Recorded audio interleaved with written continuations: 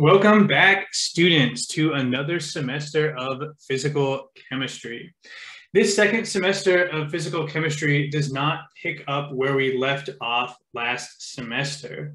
So last semester, we were primarily interested in quantum mechanics, and we explored how chemistry worked on the atomic and subatomic levels, and we were also very interested in spectroscopy. This semester, we are going to study thermodynamics, which does not, at least obviously, build off of quantum mechanics. So in thermodynamics, what we're going to do is investigate the bulk properties of substances. So in quantum mechanics, we were very interested in, say, how a single molecule of HCl absorbed infrared light. And quantum mechanics was very important for that. What we're interested here is not so much that, but we're interested in how 10 moles of HCl gas occupies a given volume at a given pressure and temperature. And so this is the kind of stuff that we're studying. And quantum mechanics isn't necessarily needed for this. So what we're going to do is start this class in a place that maybe doesn't seem very chemistry. We're going to start on ideal gases. And then we're going to extend our concepts from ideal gases to real gases. We'll look at liquids, we'll talk about phase changes, we'll do, and more things than that. And in the final month or so of the semester, we're going to bring quantum mechanics back in and show that using quantum mechanics gets the same result as we would by using these bulk properties of the system. And that's going to be a study called statistical mechanics. So when we hear thermodynamics, at least when I heard thermodynamics before I started taking PChem and then teaching PChem, what I remembered was that like unit we did in Gen Chem, and we had delta H, we had delta S, we had delta G, and we determined if a reaction was going to be spontaneous or not. And that is an important component of thermodynamics, and we will do all of those things in this class. But thermodynamics is much more than that. It goes much more beyond something like free energy to a whole bunch of other properties of the system, and understanding these things is important for the chemist to be able to do. So one of the main results from something like thermodynamics, this is something that you're all very familiar with, is the ideal gas law. And we're going to start today by looking at the ideal gas law. Before we get into that, let's go ahead and talk about our learning goals.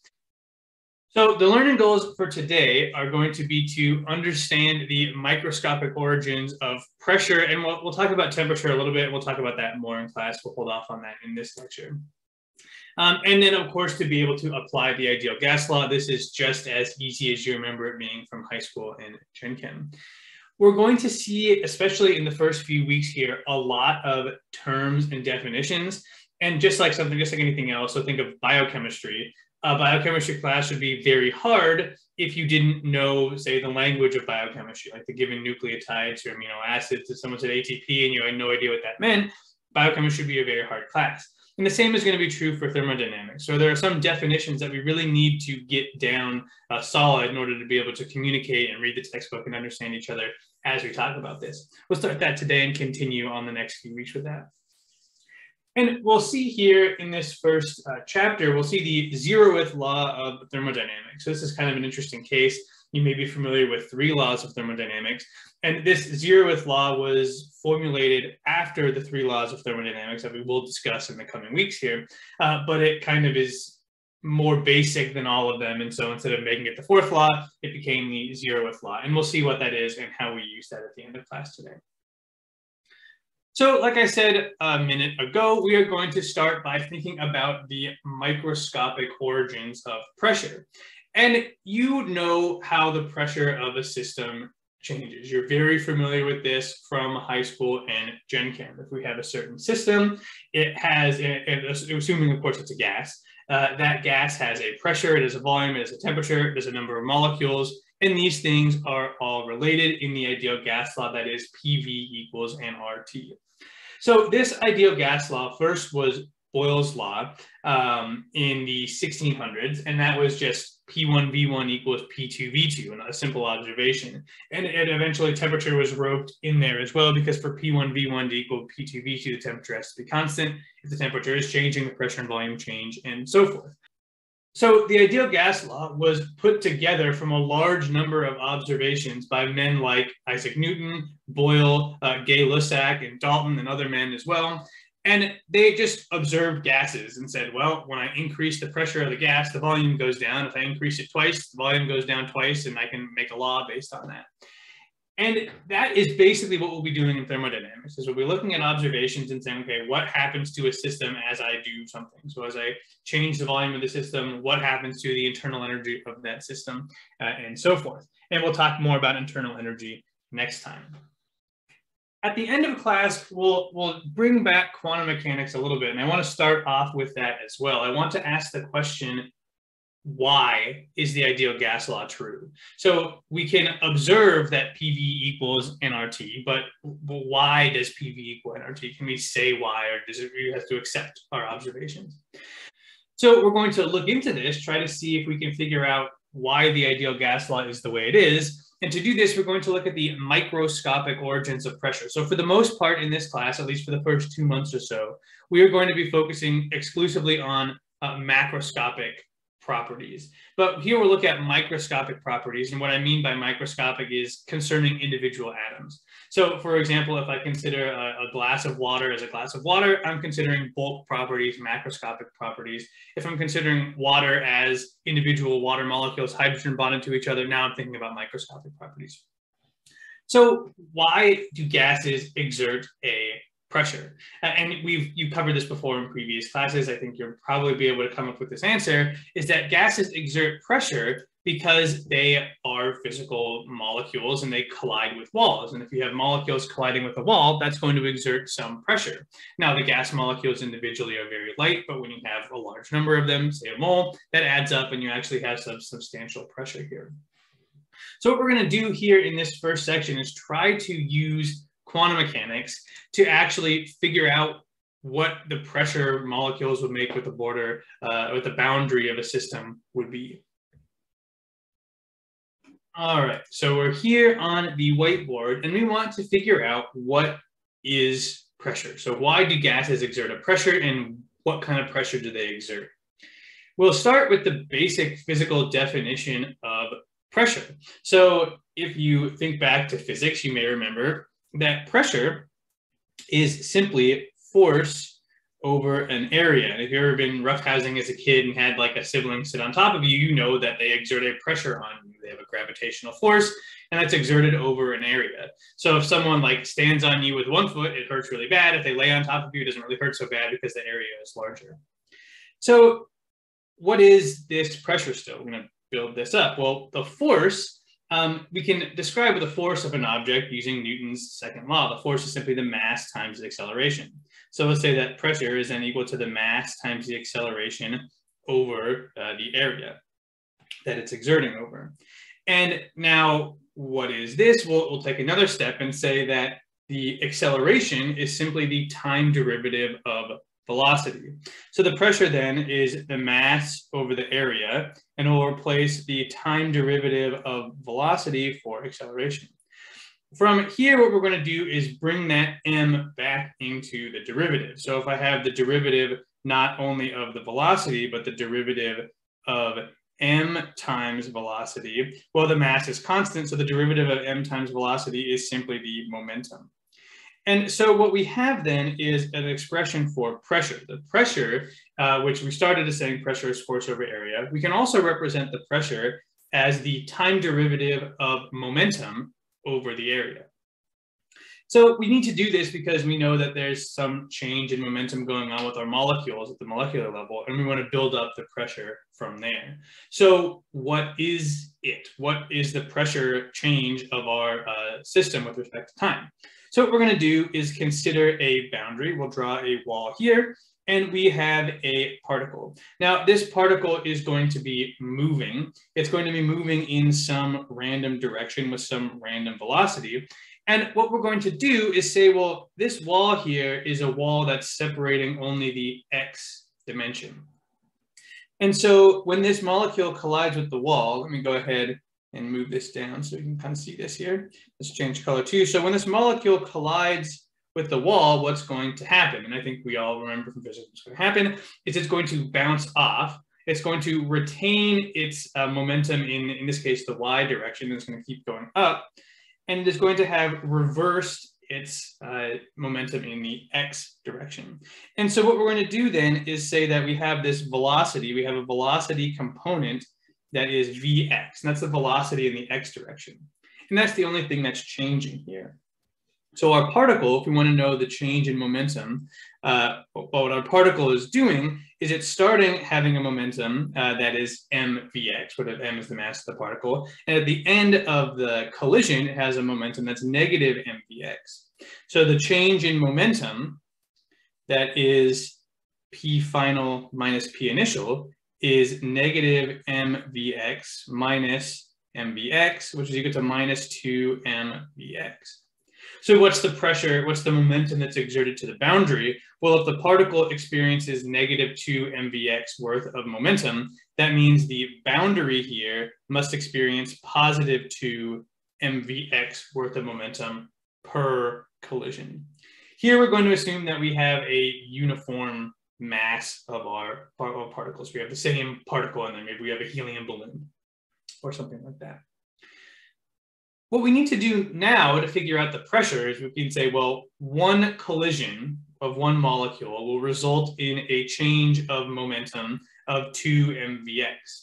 But how many do we have, right? We need to know the change in momentum with respect to time. So how many molecules will collide with the wall in a given time?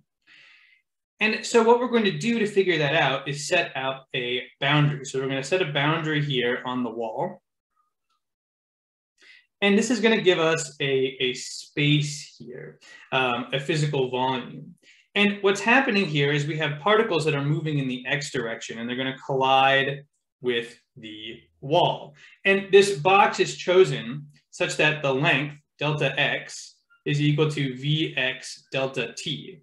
So there's what this box is. It's the section of space where all of the molecules that are moving in the forward x direction will collide with the wall in our given step, delta t. So how many collisions do we have? We'll set up an expression for this. And so when I use a capital N, that is usually, if not almost exclusively, going to refer to a number. So this is the number of collisions. That might be 1, it might be 1,000, it might be a mole, right? It's going to be just a number.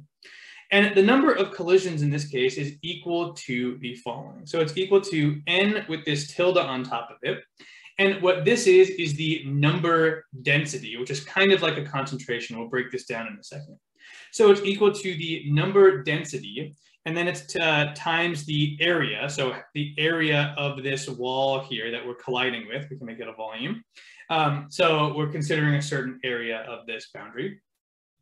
And then it's equal to the length of this box, right? So it's equal to, essentially what we're doing is saying the number of particles here times the area times delta x, which is the volume. So the particles in this box will collide with the wall, but only if they're moving in the forward direction. So if they're moving in the reverse direction, they will not collide with the wall in a unit time. So to account for that, we're going to multiply this by 1/2. So half of the molecules in this volume will collide with the wall if they have the right Vx. So we can break this up and say this is equal to the number density times the area times Vx delta t, and then we'll times 1/2 here. So what is our number density? Our number density is simply the number of molecules. So here I'm putting n. So this capital N is for number of molecules. So this might be 6.022 times 10 to the 23rd, right? It's the number of molecules that we have divided by the volume. Now, it's often inconvenient to write the number of molecules. And what we're going to do instead, most often, is instead of writing the number of molecules, we'll simply write the number of moles multiplied by Avogadro's number divided by the volume here. So if we had 1 times 10 to the 23rd, we, instead of writing 1 times 10 to the 23rd, we would write about 1/6 mole, right, times Avogadro's number. And that's going to give us the right number of molecules. So we can go ahead and put this back into the number of collisions. So our number of collisions is equal to the number of moles times Avogadro's number divided by the volume of the system times the area times the velocity in the x direction times delta T, our unit of time here, and then times 1/2, because only half of the molecules are moving in the forward direction. So we can go back in and put this into the total momentum change. So the momentum change that is felt by the wall here, delta P total, this is going to be the sum of all of the collisions. We already decided that one collision felt a change in momentum of 2 mvx. So we simply have to multiply 2 mvx by the number of collisions. And we already have an expression for this. So we can substitute this guy in here for the number of collisions. And what we get when we do that is we get n times Avogadro's number divided by the volume. And then we have the area, we have the change in time, we have the mass, and then I'm going to put here Vx squared. So here I have these brackets, and I think we saw this a little bit last semester. These brackets refer to an average. So what we're recognizing here is that when you have a gas, and we'll talk about this much more later in the semester, the gas molecules don't all have the same velocity. We can actually use the Boltzmann distribution to describe the range of velocities that they have, but they have an average velocity. And when we're considering the bulk properties, it turns out it's good enough to just consider the average velocity for these particles. And again, we'll look into why this is more later in the semester. So instead of just having a single x velocity, we're representing the bulk properties of the system here, all the different particles that we have by an average velocity. And that's the average velocity squared because we have a Vx term here and a Vx term here. So then what is the pressure? We're going to go ahead and plug this back in. So our pressure, remember, is equal to 1 over the area we're considering, and then times the change in pressure over the change in time. So here we're doing a little bit of a trick that we can do sometimes. And instead of evaluating the pressure derivative, we can just say what's delta P over delta T. And that's usually a good approximation for the derivative. So we'll go ahead and plug our numbers in here. We'll have 1 over A delta T, and then our delta P that we just calculated is N Avogadro's number over the volume, A delta T M Vx squared. So we can cancel out A delta T, and we're left with our pressure being N times Avogadro's number over the volume, and then we have M Vx squared. So now we're left asking, what is the average velocity? And again, just like the other things with the kinetic theory of gases, we'll talk about that later in the semester. It's like chapter 33 or something around there. And so what we're going to do for now is we're going to suffice it to say that the velocity that gas molecules have is related to the temperature. And this is something that I think we're comfortable with, is that higher temperature means more energy means faster speeds. And so it turns out that if we're just considering velocity in the x direction that we are, 1/2 mvx squared, right, and we can recognize this as the kinetic energy of a particle in one dimension, is equal to 1/2 kT, where k is the Boltzmann constant. This is a constant. You can grab it up in your book, look it up online. It's something like 1.318, I think, times 10 to the minus 23 joules per Kelvin. It's a very small number.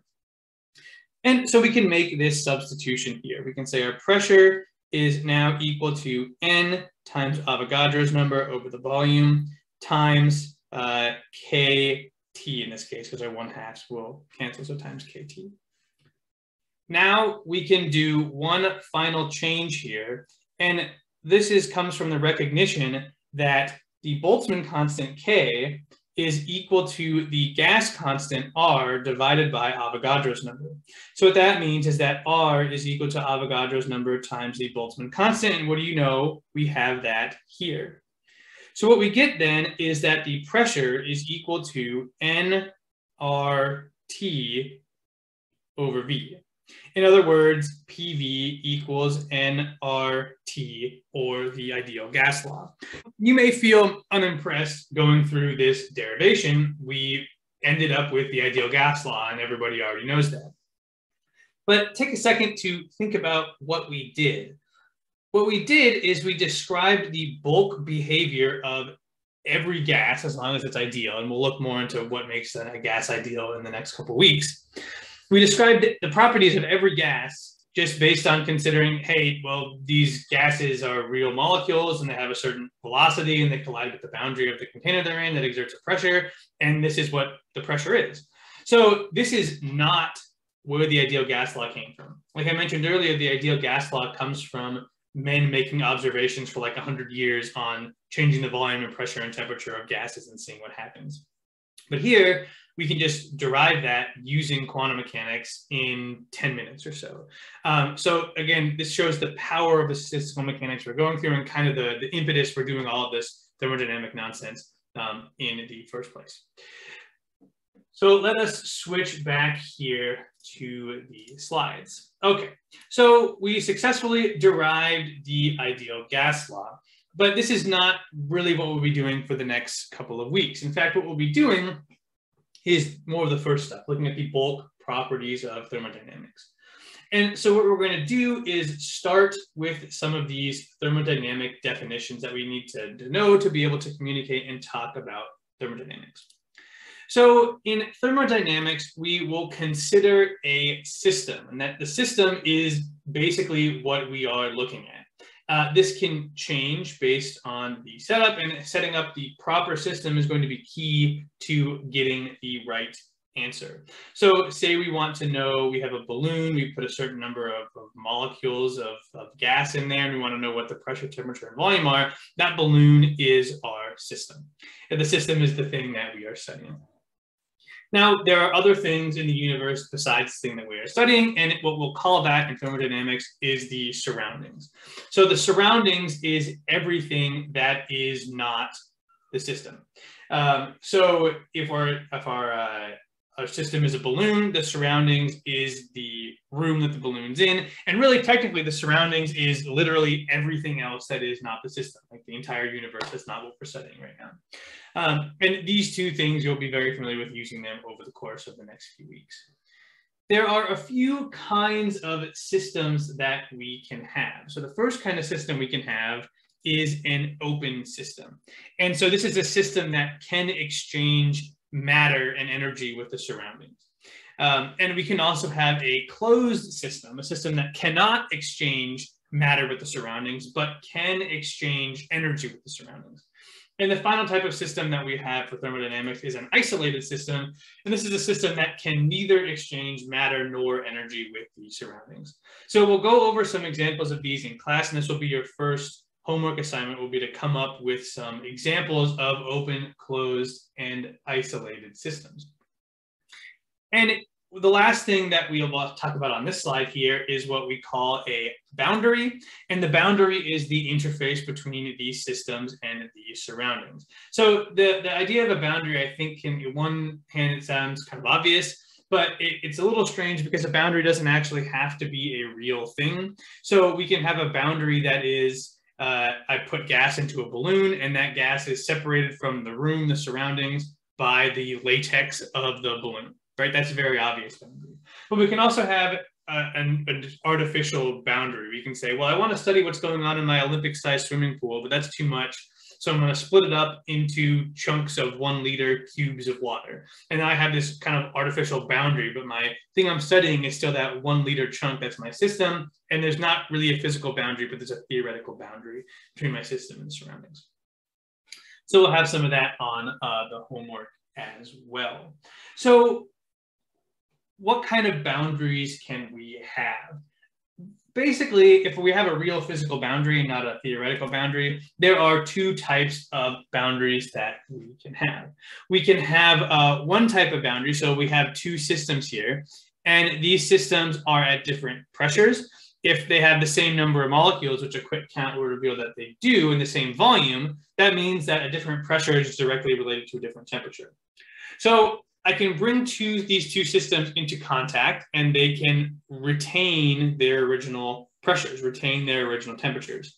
Now, this boundary is not allowing energy to flow across it, and so heat doesn't go between this boundary, and we call this boundary adiabatic. So this is a boundary, a barrier that does not allow heat transfer.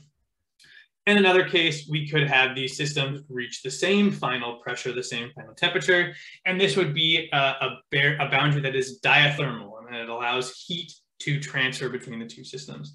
And we'll go into more careful definition of what heat is next time, but heat is a form of energy. We'll talk about that, the first law of thermodynamics, in the next lecture. We'll look here briefly at the 0th law of thermodynamics, now that we're talking about energy transfer between systems. So the 0th law of thermodynamics tells us that two systems that are separately in thermal equilibrium with the third system are also in thermal equilibrium with each other. So this kind of sounds very obtuse. So what is really going on here? What does it mean for a system to be at thermal equilibrium with another system? Well, it means they're at the same temperature. So what we can do with this is this 0th law allows us to determine if two systems are in thermal equilibrium without actually bringing them next to each other. So what I can do is I can take one system, I can put a device in it, and that device can tell me what the thermal equilibrium of one system is. I put that device in another system. If it has the same value, the systems are both in equilibrium. All three are in equilibrium with each other. What this looks like is a thermometer. So temperature, if we think about it, and we'll do a little bit of thinking about temperature in class, is a very strange thing.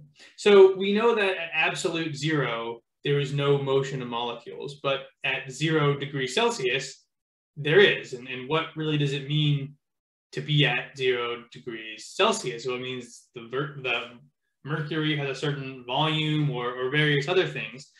And essentially, the way that we measure temperature for us as humans is not in the motions of molecules, but in the bulk properties of things like mercury or the conductivity of a platinum wire if we have a metal thermometer. So this kind of idea of temperature is even a little bit strange, and it's intricately woven in with energy, and we'll look about this more in the coming weeks. On a final note here, an important part of what we'll be doing in class, especially in the first weeks here, is looking at equations of state. So equations of state, this is kind of a fancy word that really means an equation that relates the state variables. And we'll go into more about what state variables and state functions are next time as well. These are basically normal variables. That's enough for now. It's a system that relates the variables. So for the ideal gas law, we have the observation that if we have a system at high pressure and low volume, as we decrease the pressure, the volume increases. As we increase the temperature, the pressure increases. So all three of these variables are related. And that's not to mention the variable that could be n, the number of moles of gas. We're usually going to keep that constant, but there are a few important situations where it will change, namely chemical reactions, which we'll talk about in a couple weeks. So there are a couple kinds of variables that we can have. The first kind of variable is an intensive variable, and these are variables that are independent of the size of the system. We can also have extensive variables, and these are variables that are proportional to the size of the system. I think it can be a little bit hard to grasp maybe the difference between these at first as to what makes a variable extensive. So you can see here in the slide that pressure and temperature are intensive and volume is extensive. And what does this mean, and why do we have these sorts of things? It's important for us moving forward, so learn this now and it'll help us going forward. But most variables are going to be extensive. So pressure and temperature are kind of weird in that they're intensive. So imagine you have a can of soda in your fridge and you want to know what's going on at your system. You want to know what's going on with that system. Well, that can of soda is at 40 degrees Fahrenheit, not really because of anything that's going on with it, just because it's sitting in your fridge. So the fact that it's sitting in the fridge gives it a temperature. The temperature is not related to the number of molecules, the size, right, and of the system. And the pressure isn't either. So that can of soda was pressurized in a plant and it has a certain pressure. I did a quick Google search here. It's usually about 3 or 4 atmospheres of pressure inside that can. And that also doesn't have anything to do with the number of molecules in the system.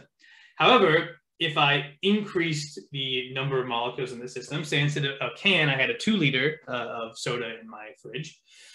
Now the temperature is still 40 degrees Fahrenheit, the temperature is still like 3 or 4 bar, 3 or 4 atmospheres, but the volume is now 2 liters instead of 12 fluid ounces. So increasing the size of the system changes the volume, while it doesn't necessarily change the pressure and temperature. Now, that being said, if I had a can of soda and I somehow pumped molecules into that can of soda with the size couldn't change, the pressure and temperature would, of course, change. It's not quite what we're talking about here. But we're saying that pressure and temperature come from something that's not necessarily based on the size of the system, whereas volume does. What we'll see going forward is that most properties are extensive variables. So one of the first ones we'll look at is heat capacity, and maybe you remember heat capacity from Gen Chem or high school, but heat capacity is a number that talks about how much energy it takes to change the temperature of a system. Now, this is obviously an extensive variable. So for example, it's going to take way less energy to boil 1 cup of water than it would to boil the ocean, to change the temperature of the ocean, because the ocean is huge. It's going to take a whole lot more energy. So what we often do is, rather than considering a raw heat capacity that's extensive and based on the system, is we'll consider like a molar heat capacity.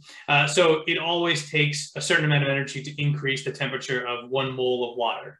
Doesn't matter what really the whole system is, because it's a per molar unit of energy. And that's why you'll remember things from Gen Chem. You'll have things like, I remember that the units of free energy were in kilojoules per mole, and that makes that an intensive variable. So keep that in mind. The last thing I want to mention, and this is going to be a constant problem or a challenge for us in this class, is units. So the units in thermodynamics are varied. So we have a lot of units, and often we don't work in SI units. We work in different units that are more convenient. So the SI unit for pressure is the Pascal. Atmospheric pressure is 101,325 pascals.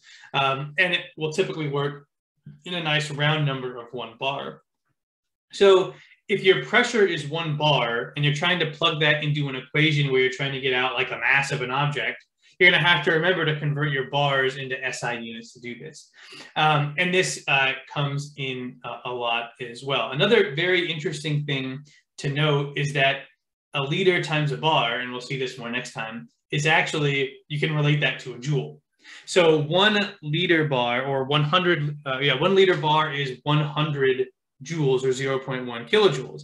So we'll have a bunch of different gas constants as well, based on whether or not we're using liter bars or joules, and it all depends on the context. So as you're going through a problem and trying to solve it, focus on the context and say, well, what are my units? What should my units be to get the right answer? Because it will depend on the equations you're using and the other units you've used. And you don't want to mess up and do everything right, but plug in, atmospheres instead of pascals and get a nonsense answer and mess yourself up for an hour. So keep focus on these units.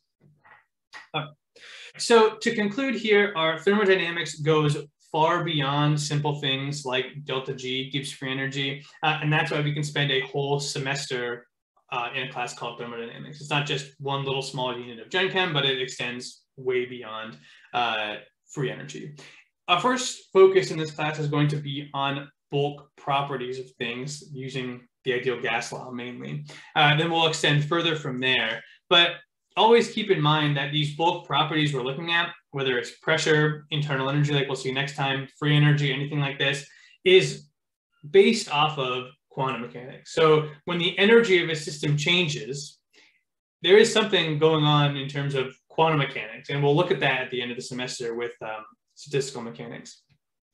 It's also really important to get down these basic thermodynamic definitions. You're going to want to be very familiar with things like adiabatic, isolated systems, diathermal, state equations, and so forth. So go through the slides here and really just take some time to memorize what these things are. You'll be better off for it if you can memorize what these things are. With that, I will let you guys go, and we'll talk about this stuff more in class.